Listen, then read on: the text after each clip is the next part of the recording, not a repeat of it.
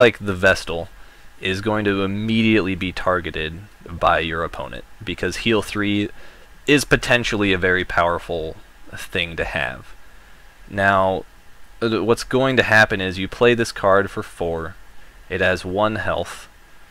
You put it around creatures like you want it to heal your Holy Praetorian, you want it to heal your 2 Wolf Marksmen on either side. So you'll have it set up in a row where all 4 of them are next to each other so you can maximize and heal 9 total points of damage per turn, which sounds pretty awesome.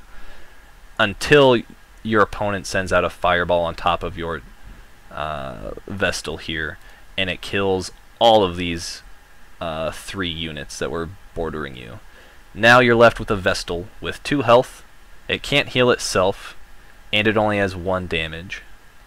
And so many times you're going to be sitting there like, yeah, I need to get my creatures all clustered up to get healed, and then the AoE spells hit you and you slowly cry as you've lost your entire board presence. And I speak from experience because Sanctuary decks rely on what's called Honor, and Honor lets you buff all adjacent creatures' damage and retaliation by 1. So the goal of a Sanctuary deck is to basically have all of your creatures adjacent, and it just gets shredded by anyone with water or fire magic because they have those great AoE spells. But we'll get back to this one. The rest of these creatures, oh, that's not the right one. It's this one. Okay, so Warrior Seraph. It's the 3 damage. This is a playable card. The 3 damage is nice to have because not very many cards in Haven have 3 damage. But Regenerate 2 is not so great, and it's a little bit expensive for what it does. It only has 1 retaliation and 5 health. So I think there are also better cards out there as well. But if that's what you have, you make it work. It's definitely playable. Yeah. Sunriders and Radiant Glories are both good. They're very good cards. They're in a lot of top decks. You should include them. Same with the Loyal Griffin. These 3 cards are like the trusty 3 reliable commons that Haven has. Tithe Collector. This is a good card. It helps you get started off early if you draw one in your starting hand. And obviously you get 2 chances at it with a mulligan. So a lot of players will mulligan until they get a Tithe Collector, because it means that on their 3rd turn they can play, or on their 2nd turn they can play a 3-cost creature like a Radiant Glory, which is a very, very strong start. Holy Praetorians are good. They're not included in every deck ever, but the Melee Guard 2 at 4 health, this guy will stay around for a long time and drive your opponents mad. So definitely include Holy Praetorians if you have them and you're going for this style of deck. These guys are included less often. The Elite Squire, they only have 3 health, unfortunately. Ranged Guard 2 is nice, although you have to acknowledge that it seems like most decks lean on the melee side of things, so the Holy Praetorian is slightly more valuable. Also, that 1 extra health makes a difference. Expert Marksman, it's a good card. It's a good common. It gives him some nice low-cost clump here. It's a good number of low-cost. We have 11 2 or lower. I think that's a very good number. I think that's about average. You usually want about 11 cards that are 2 or lower as far as creatures go. Again, we only have 8 3-cost. I guess 10 if you include POW, although generally you don't play POW right when you get to turn 3. So I'd consider this only 8 turn 3 cards, and I'd rather have 10 or 12 if possible. So maybe these 2 Angels of Mercy or these 2 Warrior Seraphs could turn into something that's 3 or maybe even 2 cost. Like ideally, if you could have 2 Wolf Captains, you would replace your 2 Warrior Seraphs, and then you'd be great and awesome. Alright, and then we look at these spells here. We have Cyclones, Lightning Bolts, Blesses, 3 Sunbursts, 2 Lightning Strikes, and Resurrection. So, again, Bless is fine. I'll quickly go over Bless now, I guess. The reason I hesitate to say Bless is a good card is because it's very situational. And the only time it's good is if you're playing an opponent who does not have good removal abilities. And guessing that someone doesn't have good removal is generally a losing bet, because there's so many ways to remove a creature. So let's say, for instance, you get your Griffin Marksman up, you give him Bless, he does his turn of 5 damage on an opponent, and you kill that creature. And now this guy is set up to just be dealing 5 damage plus a melee creature in front of him all game long.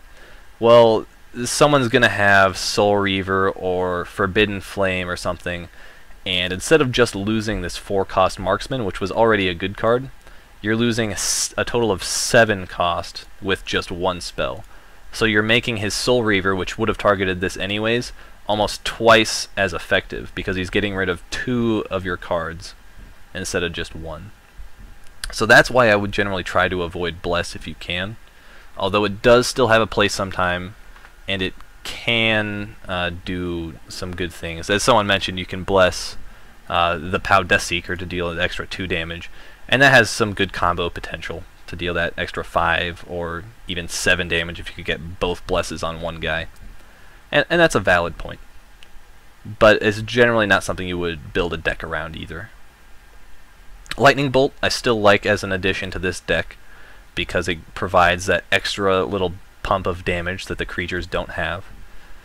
Cyclone I still don't like that much. I know when I first started, I was playing Cassandra. I used Cyclone all the time. It's in theory a great spell. I was sold on it for so long, and then I realized I just was losing games, and this card to me is a slight waste. Unless you're really coming across a lot of enemy creature decks and their creatures are out creature controlling you, this Cyclone is not that useful to me. It could easily be 2 more Lightning Strikes and a Word of Light, if you had them, of course. Now these are cards you need to get. You want to know my ELO? Right now I think it's only like 12 something. Hey, I get my daily rewards. Yeah, I'm only at 1219. I was up to like 1400 one time earlier, and then started experimenting with Academy stuff, and I don't know what I'm doing there, so I think I was down to about 1,000 ELO yesterday, so my ELO moves around a lot. I'm just too impatient to stick with one deck and try to make it work. But back on topic here, Cleansing Light, I think this is a great addition to have. Just 1 Cleansing Light here. If someone happens to draw their 1 Might of Nature in their deck, Might of Nature can completely crush this deck right here. Because the opponent plays melee creatures, you don't have the damage to deal with it. So Cleansing Light, just get rid of that. I think that's a good card. I probably wouldn't include more than 2 if I were to include them, though.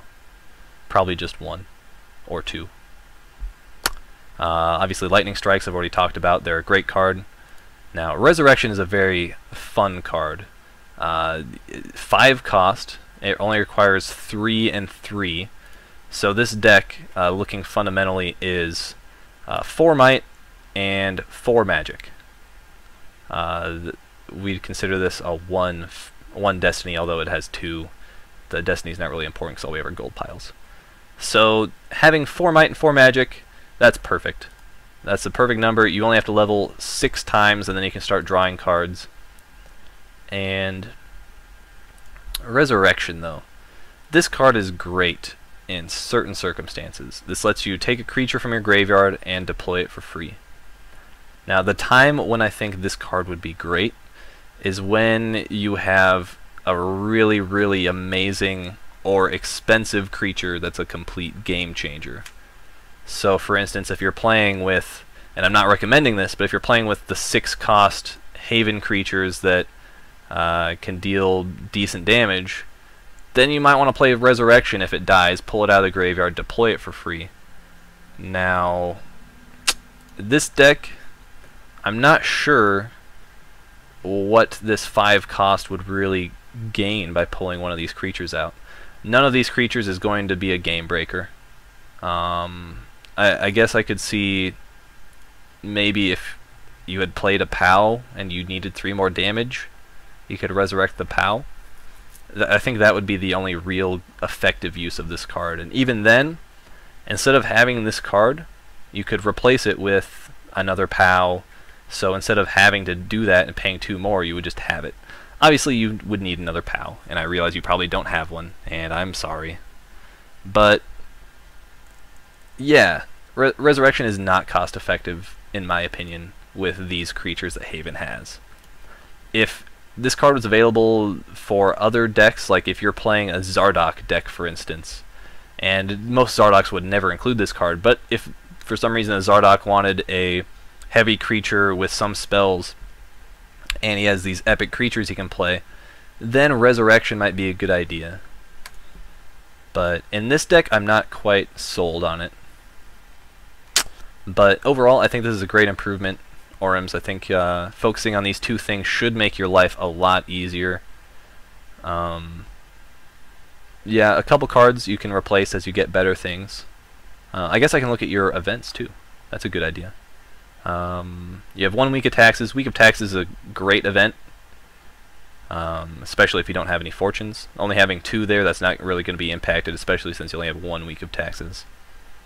Celebrations. This is normally a card that is used by control decks. So this will be something like a Nurgle poke deck, or someone who doesn't care if you draw cards, because them drawing cards will help them set up a combo. This card is not necessarily the most effective for this here. The reason it might see more use... Actually, I don't know. I think it's just not a really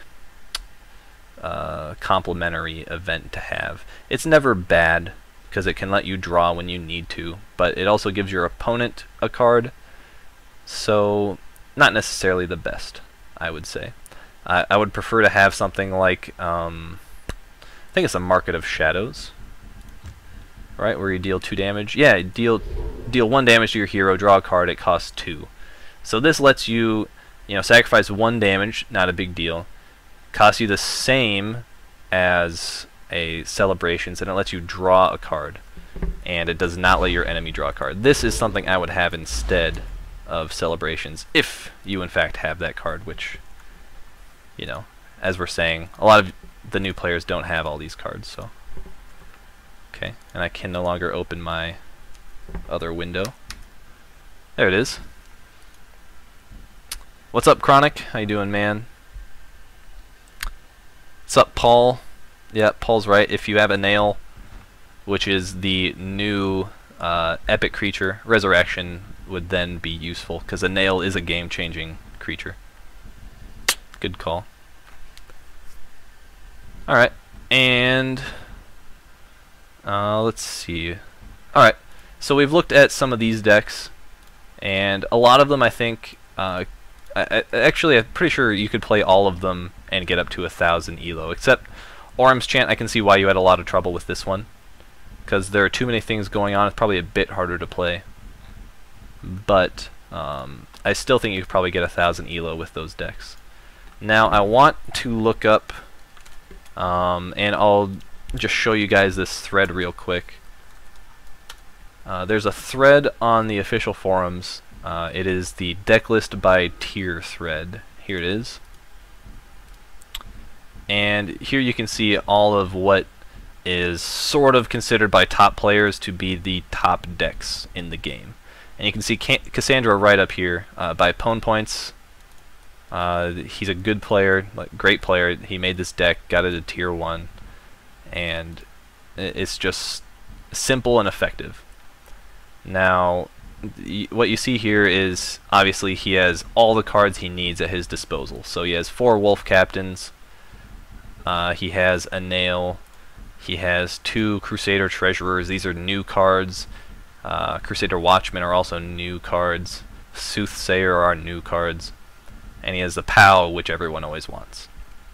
So his creatures here, some of the best creatures, actually probably the best creatures you could have in your Haven deck.